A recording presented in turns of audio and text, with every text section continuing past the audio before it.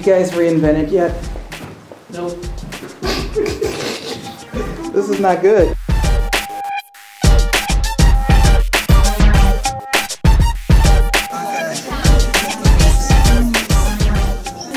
You want to Did you pay? Did you pay your money? That's all we need to know. Did you pay your money? Okay. Well, I'm sorry, ma'am. We're almost ready.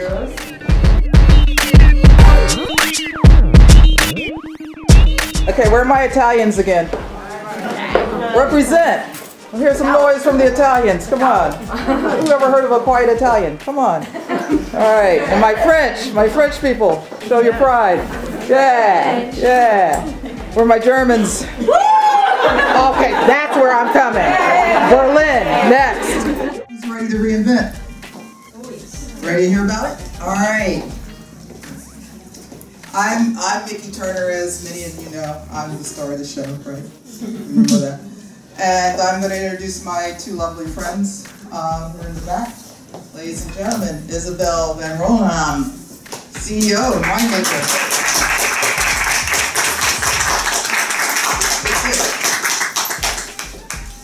And, oh, there's no gentlemen, so just ladies. Where's Carl? Maybe Carl's coming to the next session. You all know her, you all love her.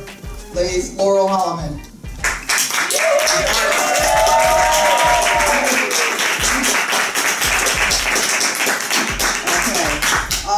We're going to start off with some questions that people sent in via Twitter and Facebook. And it's just a few. One question was, who's the funniest? Well, we all know who that is, right? Come on. Who's the funniest? Were you funny? I was just trying to figure out how to turn this music down. I feel like we're all in an elevator. Are you like cracking on my track? Okay. Who's the one who's never on time? That was me. Yeah.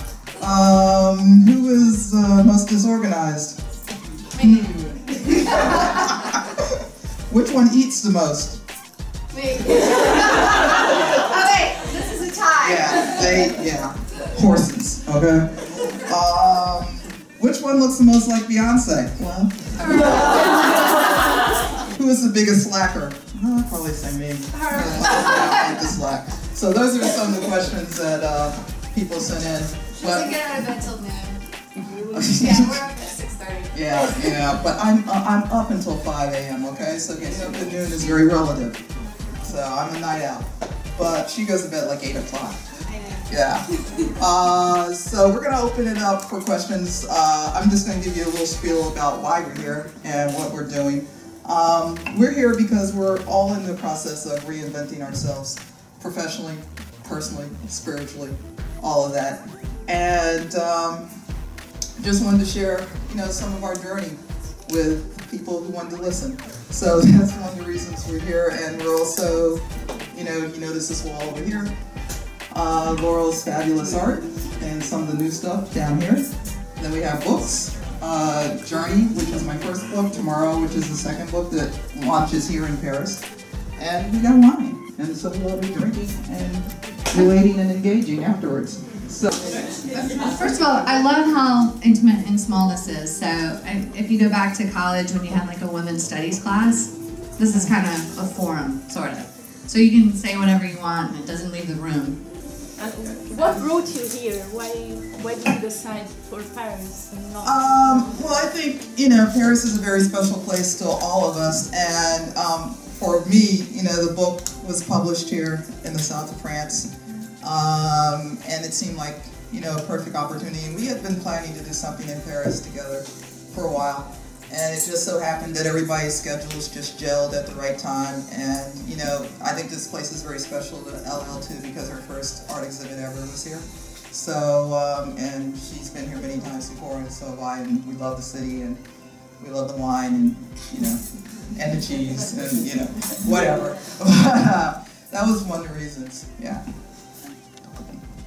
I'm pretty much the same for me. I mean, I just, ever since I was younger and I first came to Paris, it's just an incredibly special city. It's one of the most beautiful cities in the world. So it seemed like a right fit for all of us. But Isabelle got it going. Yeah, I mean, Paris indeed it's special for the three of us because that's probably one of the very first time that the three of us gathered and had fun. Great meal, great wine, great art. I'm a serious one, so on the practical point of view, Paris was very central for people from all over Europe. And I don't know, I mean, we probably have, last time we came was 12 different nationalities. I mean, there are definitely French people, German people. I mean, maybe you can raise your hand. I mean, from France? Germany? I know about Italy. Somebody from Monaco? Not yet, so maybe on the other session. Any other nationalities? China. How did you come up with the idea of these seminars? Like I said, we were looking for something to do together, and you know, where we combine, you know, everything that we do, the wine, the art, the photography, and the books, and then just to have a central theme around it, because all of these things represent newness to us.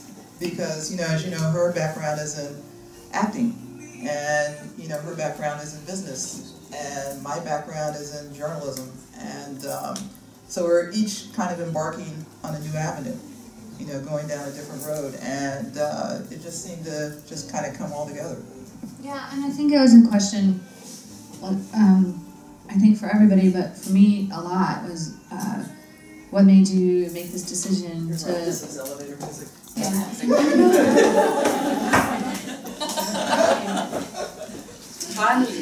When the wine opens, we'll turn on something else. Beyonce.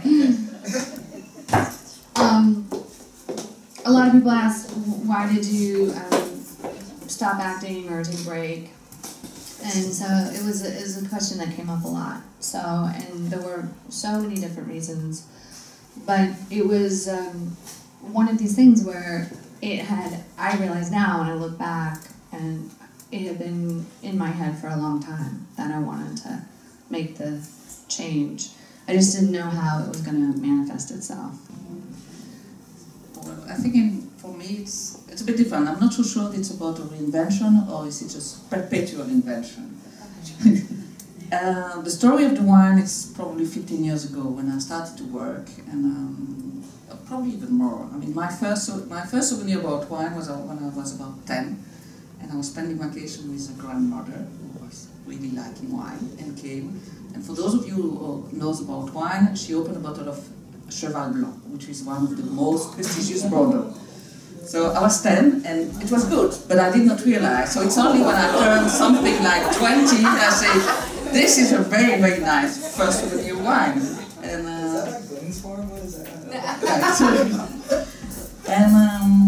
then okay, I did some life science study and business, and I started to work, and it happened very quickly that I could be close to the winemakers and to the wine growers. And so I got to learn on the job what about winemaking, about wine tasting, and always I say, look, I like this life. And on the business point of view, it's very good that you know what your clients are doing.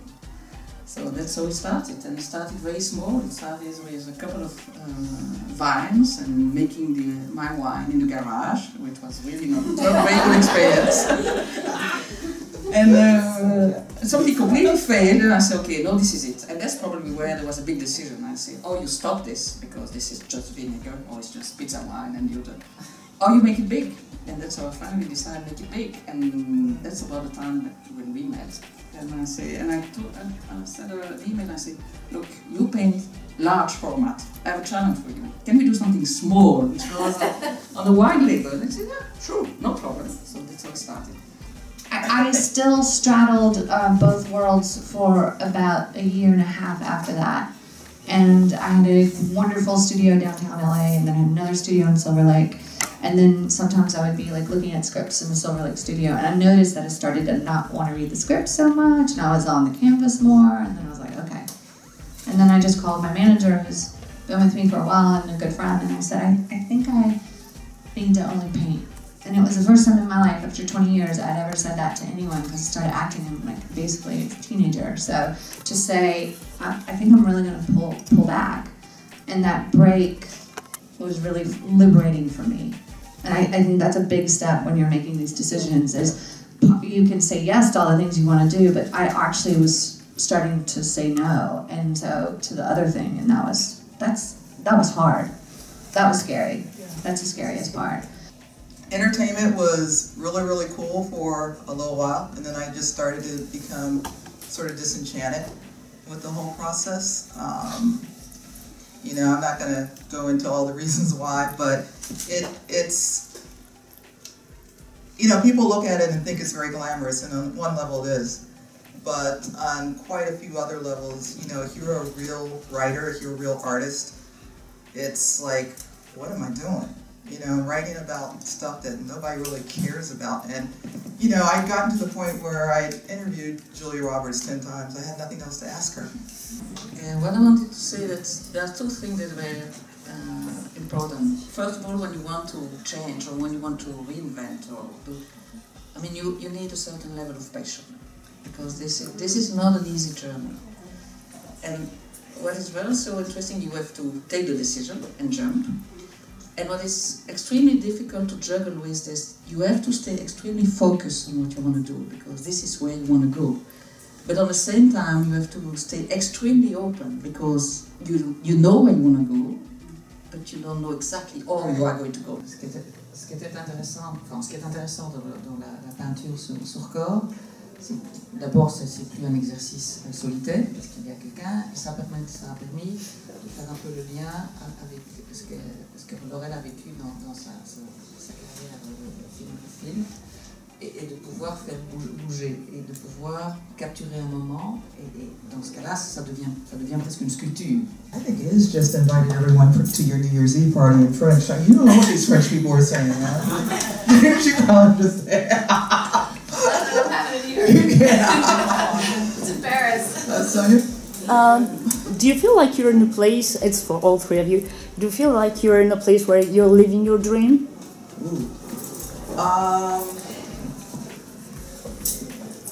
Living part of it. I actually never did really want to do a book because I thought doing a book meant actually writing a book, a novel type of thing, and you know, I was never really interested in that. But now, because I've done these two, I am kind of interested in doing something a little bit more narrative, and so I've got that idea kind of percolating in my head. But I think, you know, I just spoke about my ultimate dream, and that is to travel the world and shoot it. So, you know, I may be a couple of years from that, and maybe 6 months from that, who knows? So, you know, I just have to see how it goes, but it'll happen.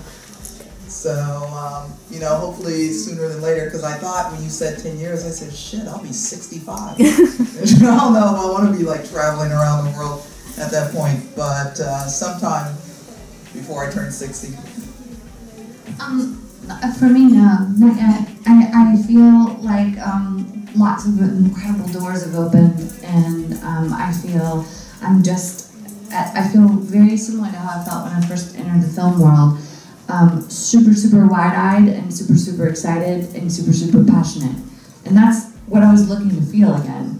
So I'm at the beginning of all that, and I'm also raising 2 daughters. So I feel I'm still working on that dream. That makes sense. Yeah.